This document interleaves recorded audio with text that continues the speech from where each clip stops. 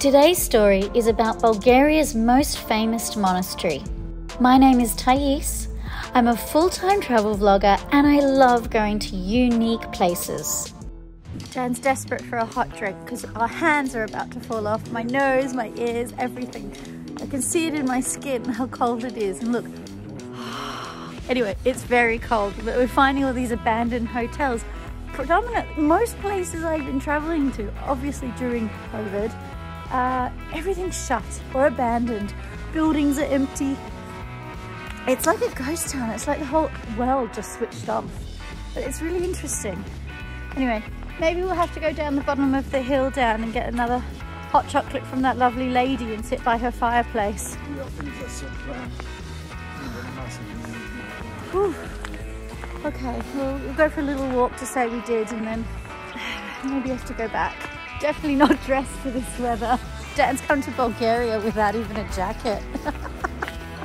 And neither have I, actually. I've only got my summer jacket, my mosquito jacket. You're gonna die. Yeah, go to a warmer climate. Morocco's nice this time of year. Egypt's nice this time of year. So I've heard. Rila Monastery is undoubtedly beautiful. Its surroundings are magnificent, and even the drive up here had my attention glued on every twist and turn. I'm an Australian travelling through the Balkans, and for the next 2 weeks I'll be in Bulgaria. The drive and the scenery was nothing short of spectacular. It starts gentle with warm Bulgarian hospitality, a cosy fireplace, hot chocolate among the forest. This story takes an unlikely turn, and one that has left me a little spooked. Cool treehouse. Hi. Hi. Come. Do you want maybe a hot drink or something? Yeah, come on. Do you have hot chocolate? Oh, love it. Look at this place. It's so cute. This lovely lady's making us the hot chocolate, but she doesn't have chocolate, it's cacao. So hot milk and cacao. Ooh, lovely. Okay, oh, I have to go and see something. What is it? What am I looking for? The host has told me to come with my camera and have a look. Oh. With the fireplace. I have to get my drink. I bring Dan. Oh, wait, look at this. Ooh. And of course there's a bear and a rifle. A cozy restaurant. This is probably normally full.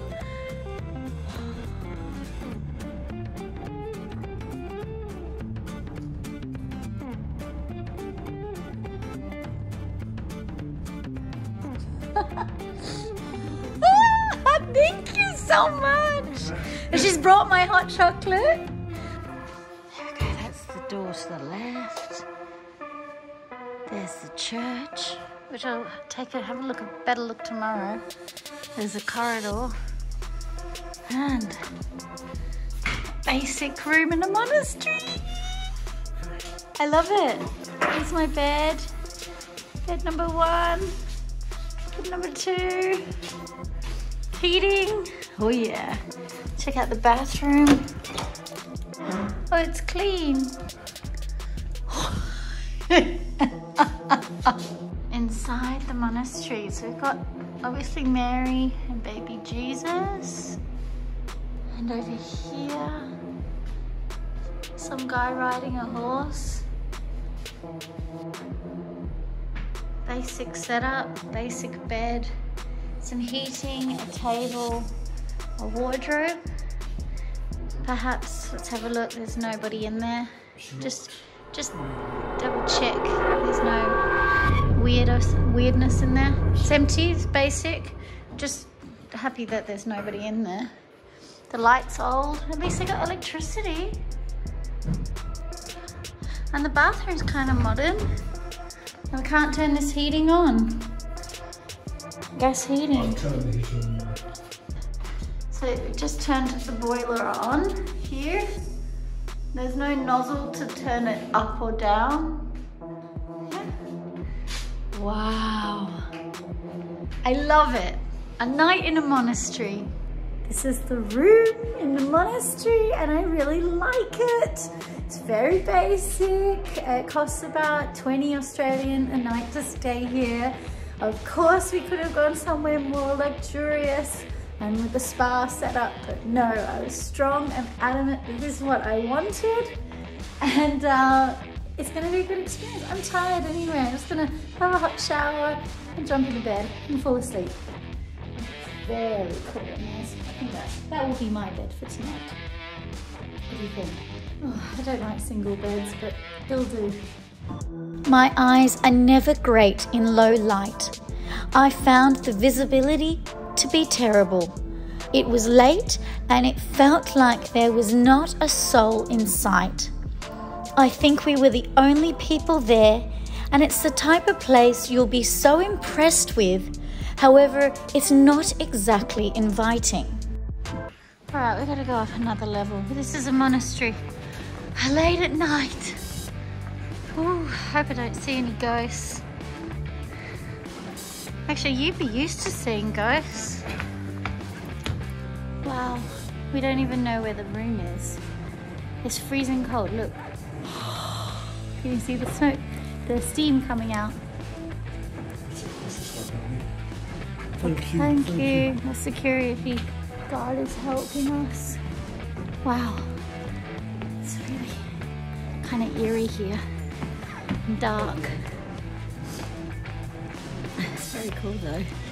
Love it. Shh. Eventually greeted by what I believe was a security guard that didn't speak any English. Inside the monastery walls was like nothing I've ever seen. I swear I was in a movie set for the next Batman Returns, or I could have been teleported to the darkest depths of Asia. I was so surprised by my eyes and what they were seeing. Here we go. Morning. First thing we see out our front door is the monastery. Oh, it's absolutely gorgeous. Look at that. Nice white, long, wide halls. It kind of reminds me of a school. Maybe Frensham or PLC that I went to. How beautiful is that? So that must be the original. And then they've gone and built this incredible structure, this wall protecting it, surrounding it.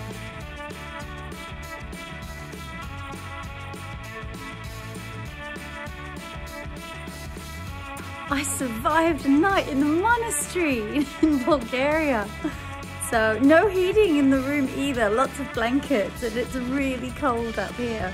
I've got up extra early just to see what it's like. So you can see my face is a bit puffy from the sleep this morning. That's how early it is. And it's peaceful and I absolutely love it. Because out in the back, you can actually see the mountains and how high it is.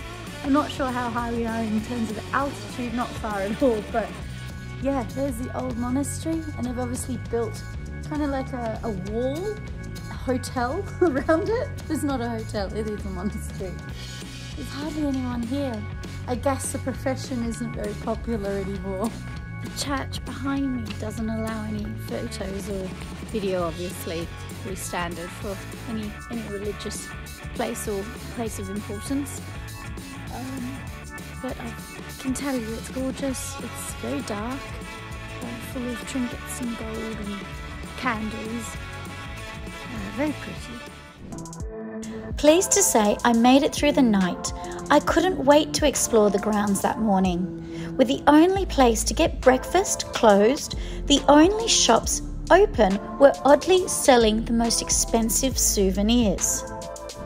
Dan's just found a gift shop. He's a bit excited. It kind of ruins the authenticity of the monastery, I think. Oh, I love it. It's one of the prettiest gift shops I've ever seen. Maybe it's authentic and it's painted from here, not from China. Wow. Well, do you put a price on God, or is he priceless? Unfortunately, that's not much.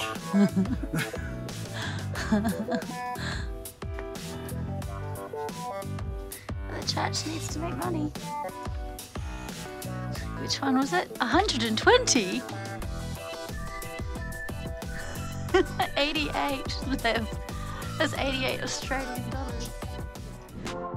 I found out later that one night in a monastery was the same price as a decent hotel in Bulgaria. But what's the fun in that? Towards the end of my visit, I was asked to put the camera away.